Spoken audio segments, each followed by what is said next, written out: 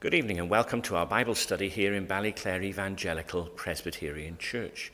And if you're able to join with us this evening, that's a great joy to us. We trust that you'll know something of the presence and of the blessing of God. We'll seek God's presence now as we turn to him in prayer. Let us pray. Our Father, our God in heaven, we turn to you again, empty and unfilled and of ourselves barren and hopeless. But coming to one who gives hope, coming to the God who gives grace, coming to the God who reaches out, to the God who gave his Son for us. Your word reminds us that without you we can do nothing. We pray, Heavenly Father, that as we gather in your holy presence now, that we may know your blessing, that we may know your grace, that we may know your loving kindness, that you would reach out to us, that you would do us good, that you would cause your face to shine upon us. For these are prayers we pray to you in Jesus' name. Amen. Amen. Well, we're going to read in the book of Hebrews. We've been looking into Hebrews now for probably the best part of some 6 months. And we've come as far as Hebrews in chapter 10, and we've come into the sort of practical part. The whole of Hebrews is very practical. There's always a reason, there's always a therefore. But we've come into the second part of the book, which is very directly now practical. And it's to do with coming into the presence of God. It's to do with gathering together. And that's what we're going to be thinking about this evening. So I'm going to read in Hebrews in chapter 10, from verse 19, short reading this evening, and down to verse 25. Hebrews 10, verse 19, and as far as verse 25. Let us hear God's word.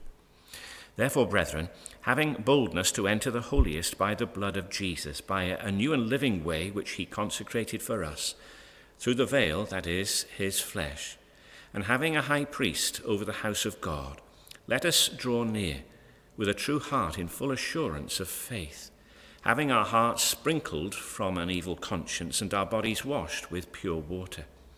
Let us hold fast the confession of our hope without wavering, for he who promised is faithful. And let us consider one another, in order to stir up love and good works, not forsaking the assembling of ourselves together, as is the manner of some, but exhorting one another, and so much the more, as you see the day approaching. We thank God for the reading of his word. We will come back to that portion, or at least the last two verses, verses 24 and 25, in a few minutes' time. But let's turn to God in prayer. O Lord, our God and our Father, we do gather in your holy presence. We do sense again and afresh, O God, our need of you, our need of your grace and mercy, our need of your pardon, our need of your forgiveness, our need, O God, of tender dealings, gracious dealings, merciful dealings. Remember us, we pray, as we gather in your holy presence this night. And come, O God, and do us good. We need the blessing of God from on high. And we've looked into those early chapters of Genesis, and we see all that you wonderfully provided. And we know, Lord, that you not only provided in terms of creation, but that you go on to provide day by day in the wonderful truths of providence. And how kind you are. Daily you load us with benefits. You give us our next breath. You feed the little birds, but you feed us. You clothe the skies in the clouds, and you send the sun and the moon and the rain and all these different seasons. And Lord, you demonstrate your care day by day by day.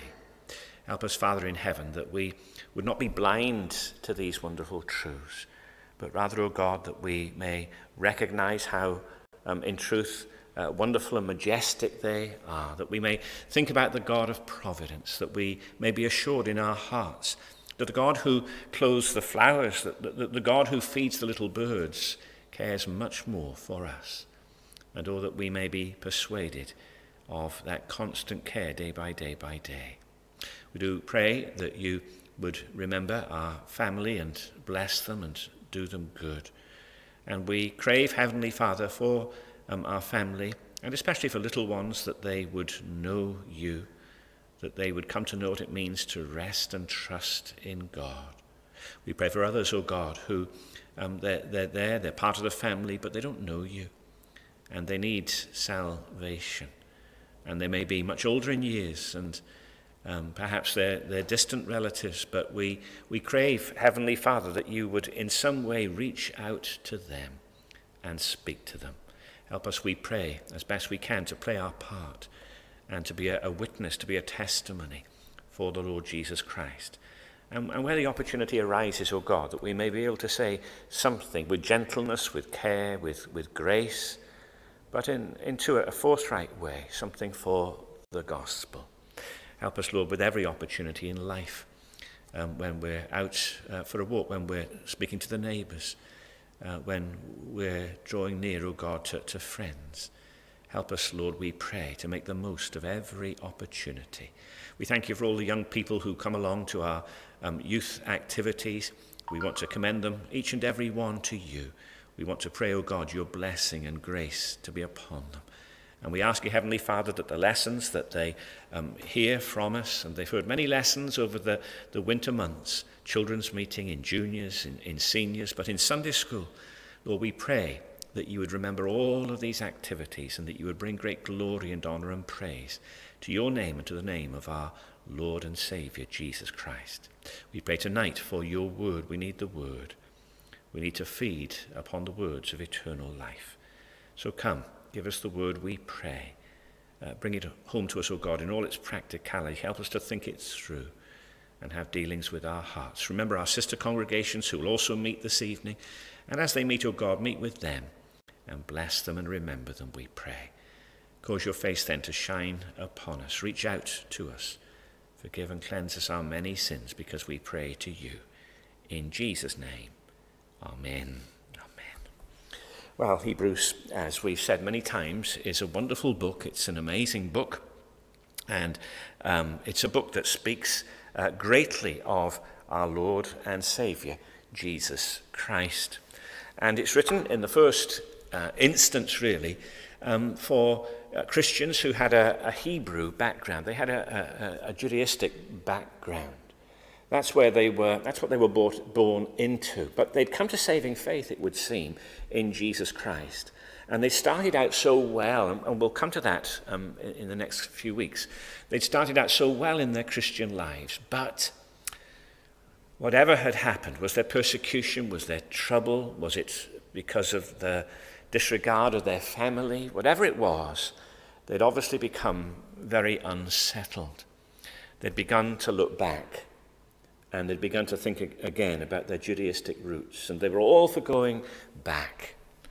And the message of Hebrews is, no, all those things have been fulfilled in the Lord Jesus Christ. You need to keep looking to Jesus. And there's been a great deal of emphasis upon the high priesthood of our Lord Jesus Christ and his finished and completed sacrifice. The old covenant fulfilled. It was always temporary. It was always with a view to the new. And we don't deal in those outward manifestations of the tabernacle, the temple, and so on. We deal rather in the reality in heaven, in glory, in that tabernacle, as it were, on high, where God is. Now, much of the book has been practical. There's a very practical thrust that runs right through this book. And I suppose the immediate import is that the Lord Jesus Christ is that messenger from God. He is the answer. He's the sacrifice that God has sent. And he sits at the Father's right hand. But as we've come then to that sort of turning verse, verse 19 of chapter 10, and that word therefore, brethren, having boldness to enter the holiest by the blood of Jesus, we've seen now that the import is that we draw near to the Lord Jesus Christ. And how privileged that we are to come to God by a new and living way that has been opened for us through his flesh, through his veil, says the writer book of Hebrews. The veil rent in two, his body rent, as it were, in two. How privileged we are, and how responsible we're to be. Verse 23, let us hold fast the confession of our hope without wavering, for he who promised is faithful. Now, we come this evening to verse 24 and 25. And the thrust now is that we consider one another. And so the thought is of heaven and of the great privilege that is ours. But we're to think about the effect that our lives, that the way that we answer our responsibilities has on the way that others think about their responsibilities. And let us consider one another in order to stir up love and good works, not forsaking the assembling of ourselves together, as is the manner of some, but exhorting one another, and so much the more as you see the day approaching. 3 little headings we're going to use there this evening. Firstly, encourage each other. Think. Encourage each other. Treasure. Encourage each other. Teach. Encourage each other. Think about the effect that you're going to have on your fellow believer in terms of the attitude that you have to the means of grace. Encourage each other. Treasure them. They're precious. They're your brothers and sisters. Treasure them. Think of them as dear and treasure them. Encourage each other. Teach. Bear in mind that the way you handle yourself, even without your words, will say a whole lot about you, about your attitude, and about the importance of the means of grace. Encourage each other. Think. Encourage each other. Treasure. Encourage each other. Teach. Let's begin. Encourage each other. Think. Now, if we go back to last time, the writer of the book of Hebrews is urging us that seeing all that is ours in Christ, seeing all that he is and all that he's done for us, how careful we need to be to come to God, to draw to him day by day. That's really the thrust, isn't it, of what we've got in verses 19 down to verse 23. Let us draw near with a true heart in full assurance of faith, with our hearts sprinkled from an evil conscience and so on. We're to draw near to God. We've got every reason to do that. And then notice verse 24, and the word and let us consider one another. This joining word, but connecting word, but something to notice here. We've to draw near to God on the basis of all that's been opened for us in the Lord Jesus Christ. We've also to remember that word and, that the way that we approach these things is going to have an effect on others. And let us consider one another in order to stir up love and good works. And so if before the emphasis was on the vertical, when we come to verse 24, there's a change of thought, and it's to the horizontal.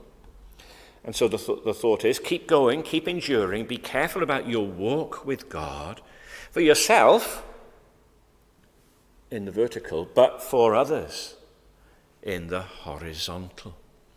Now, we know, let's think about this, we know that Santa Sé church can be all about people. And Santa Sé, it can be, in a populous day, it can be very easily what people want.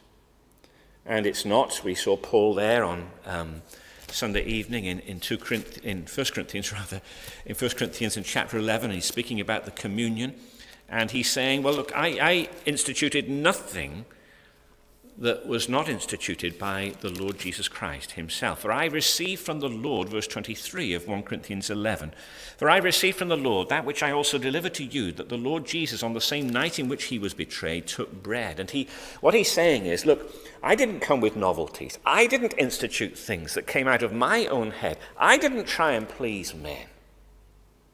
That was going on in Corinth. They turned the Lord's table into really what amounted to sort of a holy party, effectively. It was a religious bean feast. And they were there eating their food and not even thinking about one another in doing that. And some were going hungry. They turned it into a mere physical meal when it was intended to be a spiritual meal. Now, that happens. It's there in the story of Aaron, isn't it, and the golden calf. And He gives them what they want. He gives in to them. Instead of standing firm and saying, no, this is what God says, he gives in and he pleases people. And sad to say, the church can be all about people, what people want. And it becomes all horizontal. That's clearly wrong. And notice that the first emphasis here is, of course, vertical. And we need to get that right. And we need to keep that right. In a very pressurized day, a very sentimental day, we need to keep that right. The primary emphasis is on the vertical. But there is, as part and party of that really, a horizontal. There are fellow believers. And we do have a responsibility to think about them, even in the way that we act. It's no use saying, well, it's okay because my heart is all right before God and I'm doing what I'm doing for God, but I'm treading over all sorts of people in doing that. That's no good. That's clearly not right.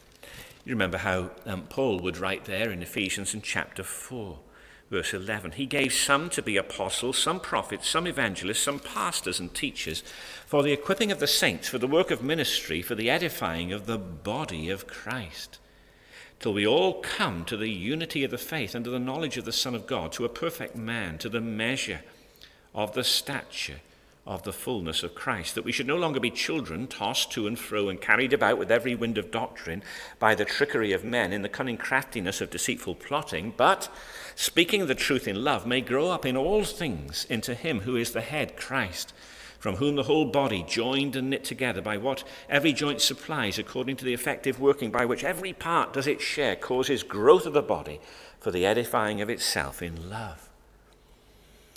And Paul's thrust, of course, is that they endeavour to keep the unity of the Spirit in the bonds of peace. It's very, very important, he says, and it's very, very important to God.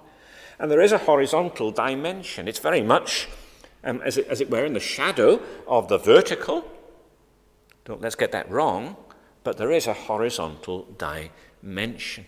And Christians have to think about each other in the way that they do things, that they respond to God. It's a bit like having noisy neighbours, isn't it?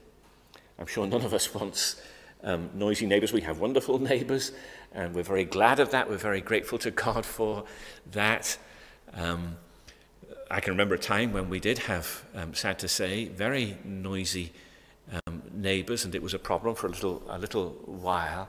Well, that shows a blatant disregard for folk who live near to you. You want to be careful for them.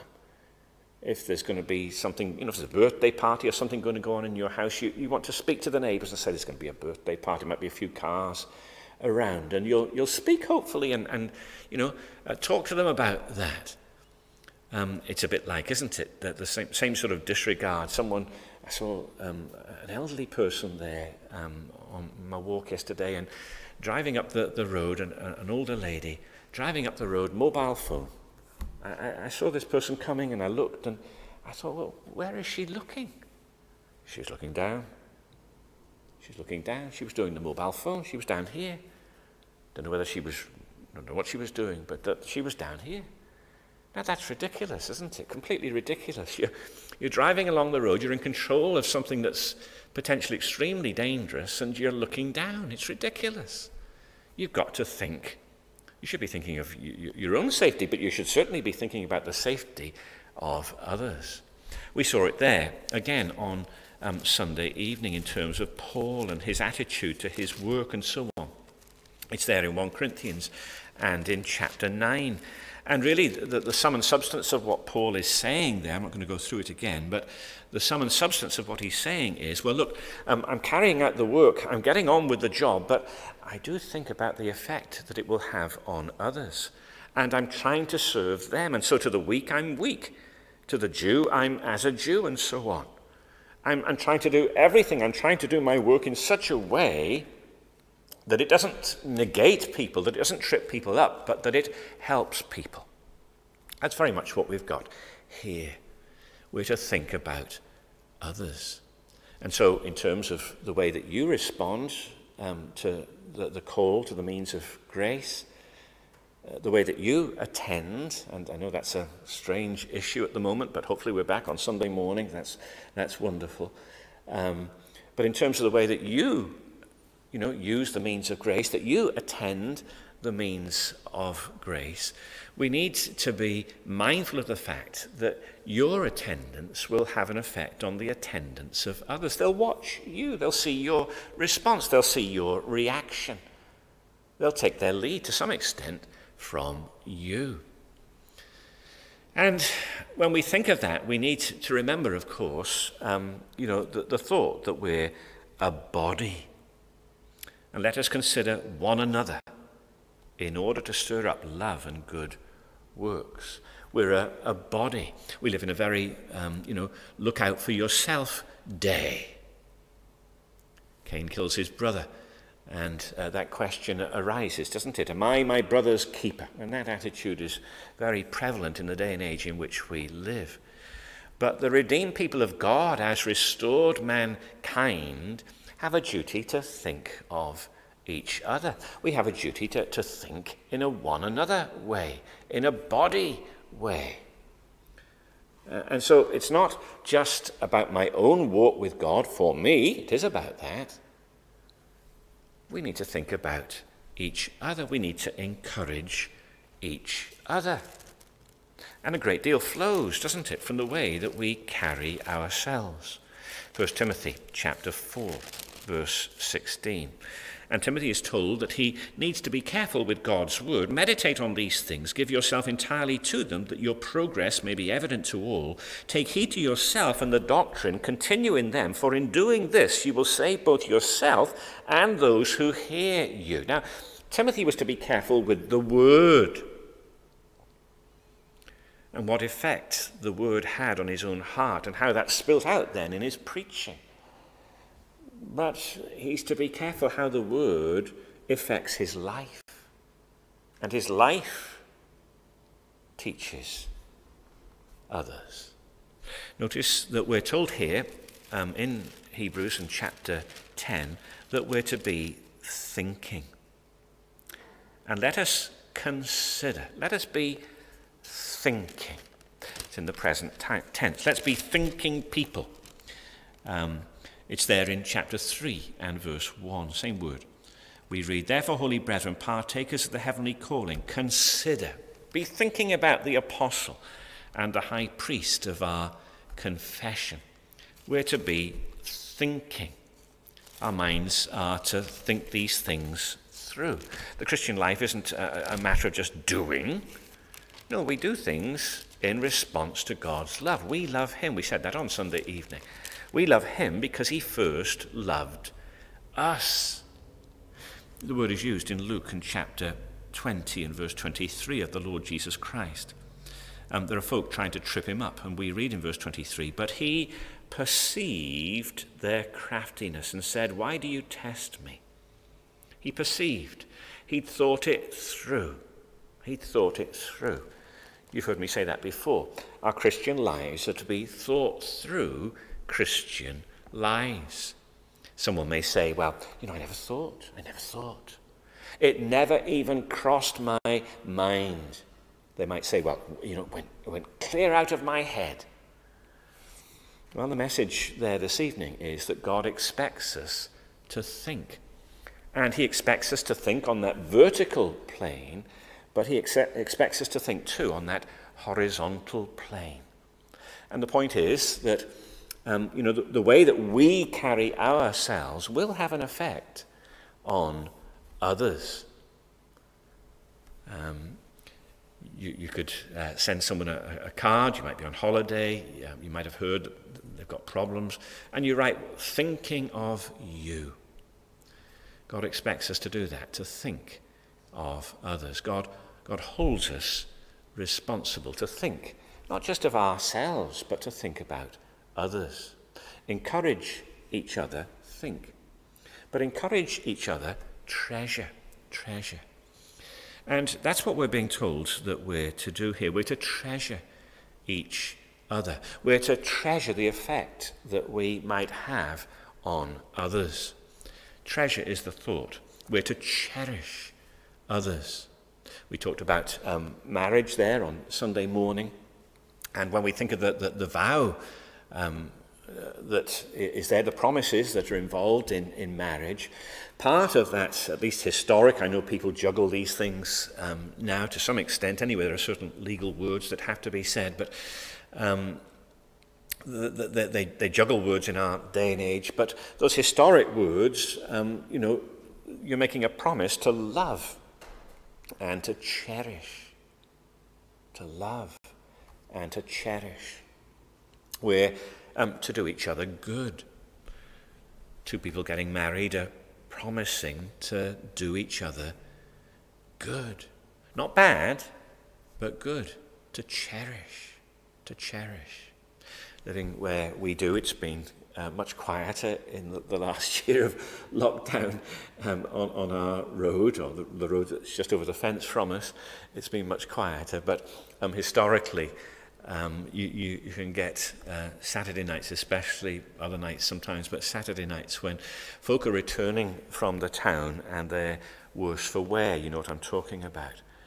And here are the party goers on the way home. Sometimes it's from the rugby club and you get quite a troop of people, and it'll be 2 o'clock in the morning and there's a lot of noise and so on. Here are the party goers on the way home. They're worse for wear. Their minds are full of themselves. They're not in control of themselves. They're out for their own fun. And they've got no thought for the people that are trying to sleep, for the little children, and mum's got them off and here they are, woken again. Or older folk who perhaps struggle a little bit to sleep through the night. And there's no thought for these folk. They're not thinking about people who've got to get up and work the next day.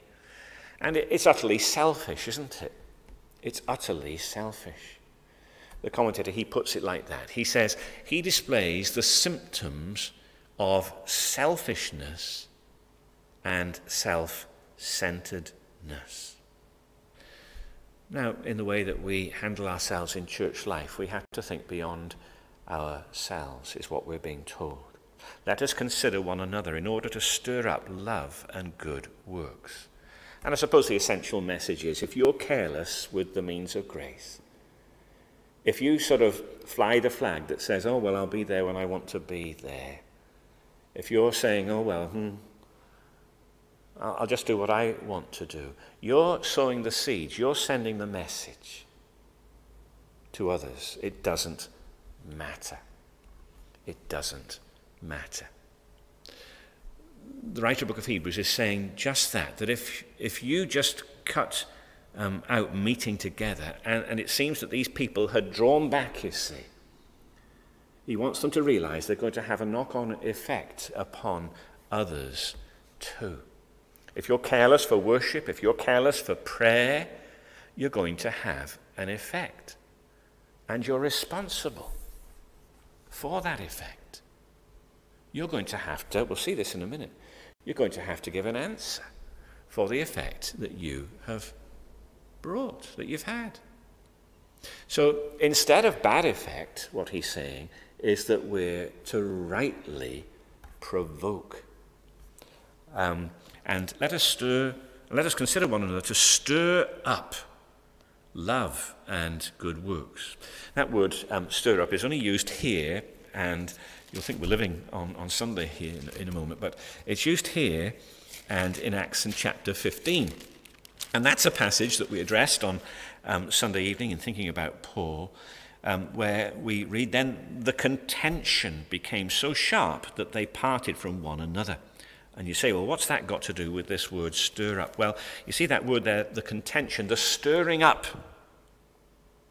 became so sharp that they parted one from another. They were so stirred up. They were so stirred up. And that's in a negative way there in Acts in chapter 15. But here it's to be in a positive way. We're to stir each other on for good. There it's for bad. Here it's intended to be good. There the provocation was bad. But here the provocation is to be good. And so the message there, faithfulness to the public means of grace, was to be looked at not only from that vertical but from the horizontal in terms of stirring one another up to faithfulness. And I'm sure, many of us have known folk in our earlier years in the Christian life, certainly I have, folk whose example, folk whose steadfastness, folk whose grace, folk whose commitment has made an imprint on our own lives. And it can be the case, can't it, that you might be able to perhaps point to some negative things in a person's life, but you're less saying, but he was faithful. I'm telling you, he was there. He was there. What an example he set. How steadfast that man was. And it's taught me something. It's taught me something. We're to look at it in this way of stirring one another to faithfulness. We're to be faithful. We're to pass on faithfulness. It would be easy, wouldn't it, to spout big words of concern. But it's another thing to rightly provoke folk by faithfulness, to be there, rain or shine. The person who's steady, thick, through thick and thin, that person actually says something. Now, we're not in Hebrews 11, but obviously there's a long list of Old Testament saints, and the reason for tweaking those strings, as it were, is to urge these dear folk on in their Christian lives. Look at the example of Abraham. Look at the example of Sarah. Look at the example of Moses. Look at Noah. Look how faithful he was. And they're to write, if you like, their own Hebrews 11. They're to be faithful and to write a testimony that others will take note of and that others will follow. And notice the particular concern here for love and good works. There's a concern to stir, but particularly it's love and good works. Love, of course, chief of all the graces. And you remember 1 Corinthians in chapter 13. Now abide faith, hope, and love, these three, but the greatest of these is love. They were to stir love. They were to stir good works, obedience to God. That's the very design of grace, isn't it? By grace you're saved, says Paul writing there in Ephesians and in chapter 2. By faith you're saved through faith, and that not of yourselves, it is the gift of God, not of works, lest anyone should boast. For we are his workmanship, created in Christ Jesus for good works, which God prepared beforehand that we should walk in them. The message is that we're not saved by good works, we're saved by grace. We're saved through the instrumentality of trusting in Christ, with a faith that isn't even ours. It's granted to us, the gift of faith. There's nothing to boast of. But the ultimate design is the outworking of good works, that we live for God, that we honor God, that we please God. And that's here. You see, by the example that we set, by our obedience, by our commitment, by our steadfastness, we're to help and to encourage others to be all of that, to be committed, to be steadfast. Notice, it's interesting, verse 22. We've got those different words that I've mentioned. Let us draw near with a true heart in full assurance of faith, having our hearts sprinkled from an evil conscience and our bodies washed with pure water. We're to draw near with hope, with faith. Let us hold fast the confession of our hope, verse 23, without wavering, for he who has promised is faithful. There's faith, there's hope. And let us consider one another in order to stir up, verse 24, love. So there's faith there. There's hope, there's love. We are to incite one another to love, says the writer of the book of Hebrews. We're to incite one another To love. Now, we could obviously delve into the depths of that, but that's not quite where the passage is going, is it? We're to stir up love for God. We're to stir love. Again, says the commentator, not only does love promote fellowship, but fellowship stimulates love. And again, if you're lax, you encourage others to be lax. That is not love to God. Now, we need to think that through. How important to be at the means of grace. We've had these baffling, the anniversary this evening. Not quite of a lockdown, but really of a lockdown experience. That Tuesday, it was the 17th, St. Patrick's Day last year. And that last prayer meeting when we were together in the prayer meeting room there, but, seeking to put it onto the internet and so on. We've had a whole year of this.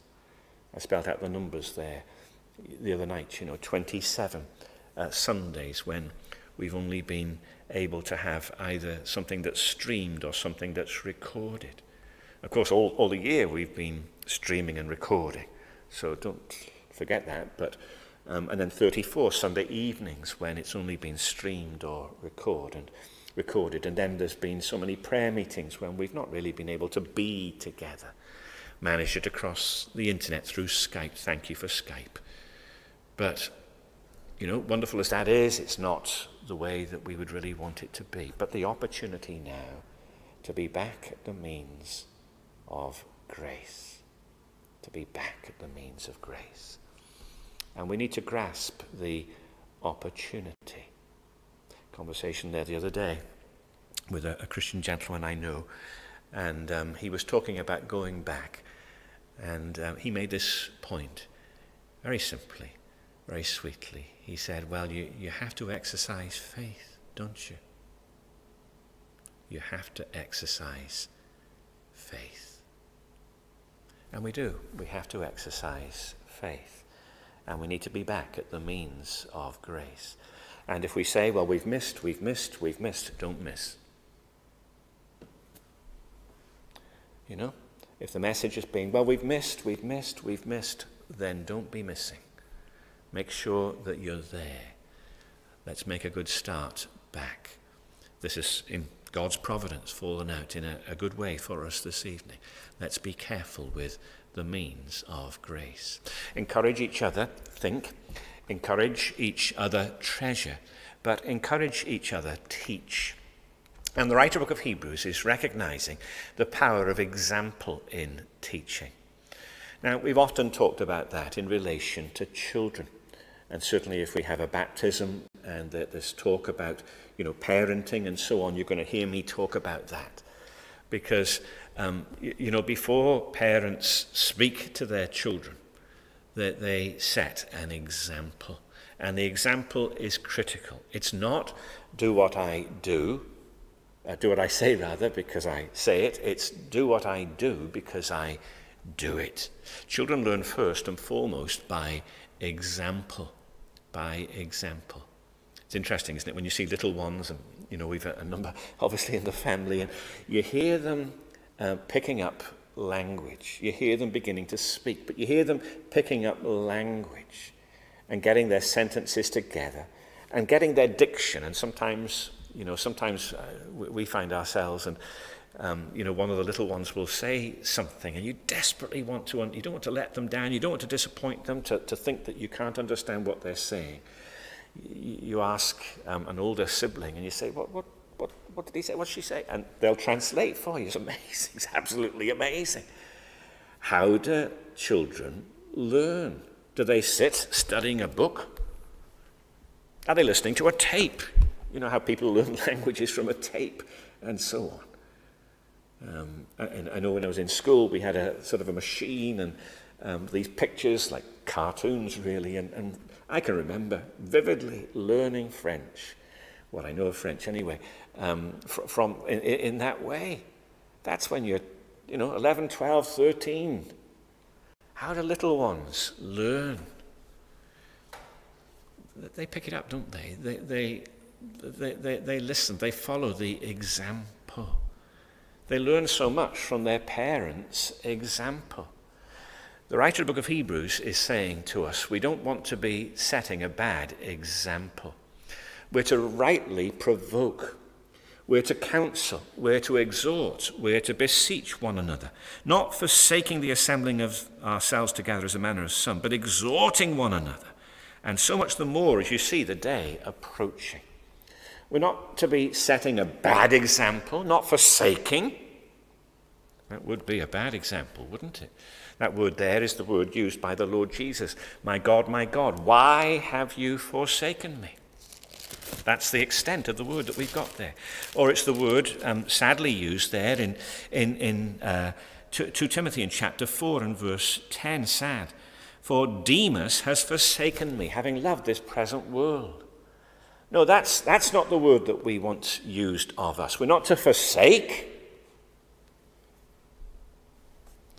If someone is careless about their attendance at the means of grace, they show an indifference to the value of these things, an indifference in many ways to God, but they show an indifference to the rest of the body. It counsels, it teaches badly.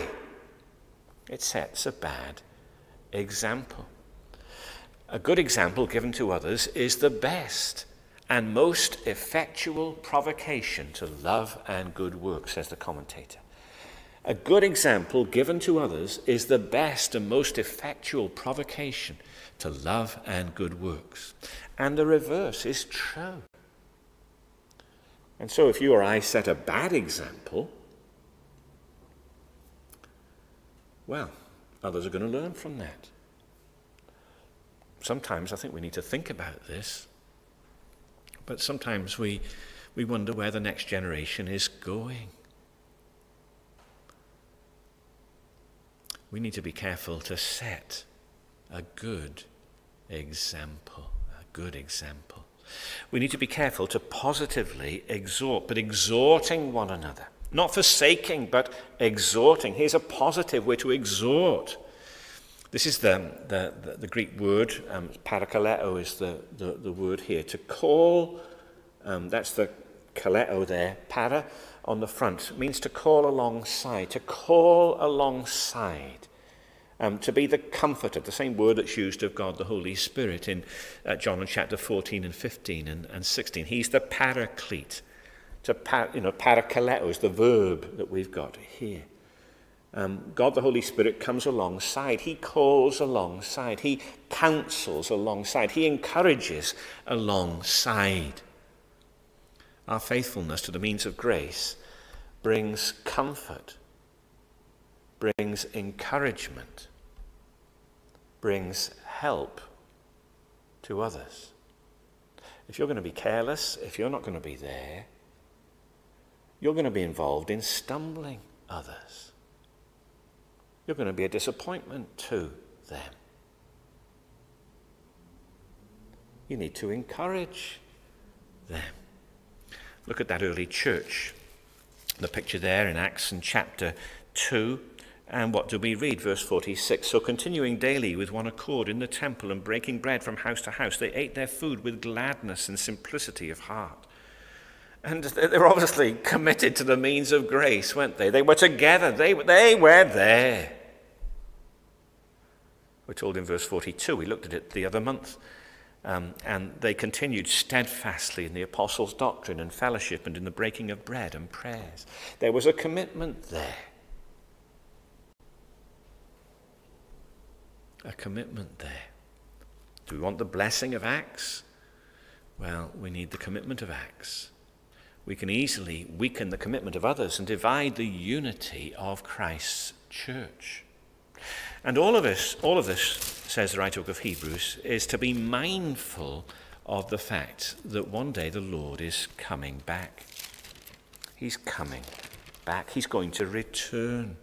Not forsaking the assembling of ourselves together, as is the manner of some, but exhorting one another, and so much the more as you see the day approaching.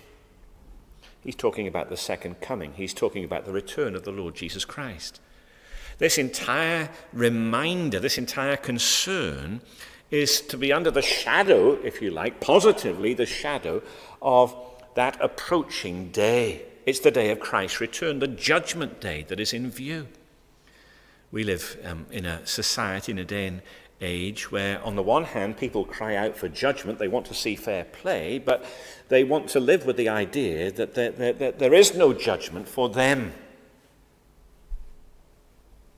There is no judgment for them. And that's extended then into the thought, well, people shouldn't be judged for this and that and so on. And we see that in society, don't we? People are allowed to get away with things and everything becomes of no consequence. You can't discipline your children and so on, and everything's of no consequence. But God sets before us his judgment. He sets before his children that there is a day. There is a day. A day when we're going to have to give an answer. A day when the books are going to be opened, and a day when God's people are going to have to give an answer. This isn't the only place where we find this kind of reasoning. Here's 1 Peter chapter 4, verse 7. But the end of all things is at hand. Therefore be serious and watchful in your prayers. They need to be mindful of the fact that Christ was coming again. It's there in 2 Peter chapter 3, verse 11. Therefore, since all these things will be dissolved, he's talking about the end of time, the day of the Lord and so on. Therefore, since all these things will be dissolved, what manner of persons ought you to be in holy conduct and godliness? The fact that the Lord is coming again ought to stir you up, says the writer book of Hebrews, to walk carefully with God and to set an example to others. Be careful for yourselves and be careful for others, stirred by the knowledge of that day. Now, I'm sure we'll have to come back and pluck those strings again, but we'll leave it there for this evening. Dear Christian friend, how careful to be with God on that vertical plane. We need to be with God. We need it for ourselves. But how careful to be with God on that horizontal plane, in the sense that the way that you handle these things, the way that you value and treasure these things, or not, your attitude, the way that you speak about these things, is going to have a knock-on effect on others. You have an obligation to think about them. You have an obligation to treasure them. You have an obligation to teach them. And especially mindful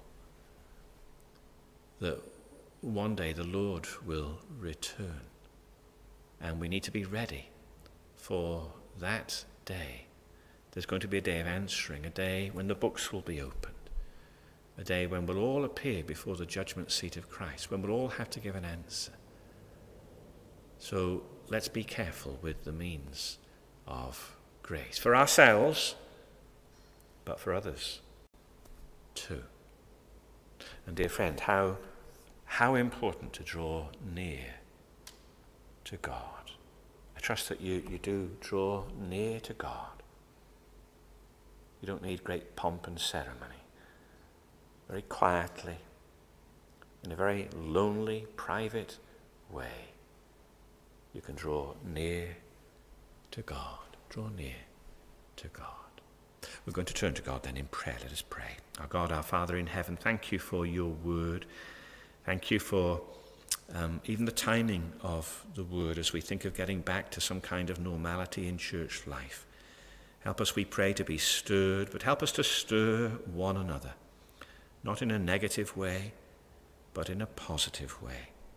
Help us, Heavenly Father, we pray, in our lives to respond well to God, and thereby to exhort others to respond well also. Hear our prayer. Grant us your blessing for Jesus' sake. Amen.